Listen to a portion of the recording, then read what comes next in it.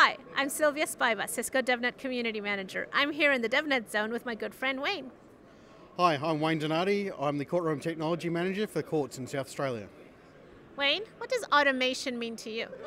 Automation is about getting the equipment to do things automatically to get rid of repetitive tasks that would otherwise take a long period of time for someone to do manually.